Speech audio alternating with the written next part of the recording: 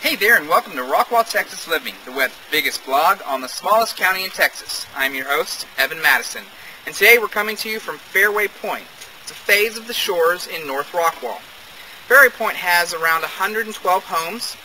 They're on 1/5 to 1/2 of an acre lot size, and it is called Fairway Pointe.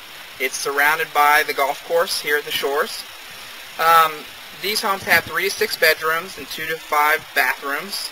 And the elementary school is Grace Hartman, middle school is Williams, and the high school is Rockwall High School. This is literally just down the road from the country club. It's just up the hill right here.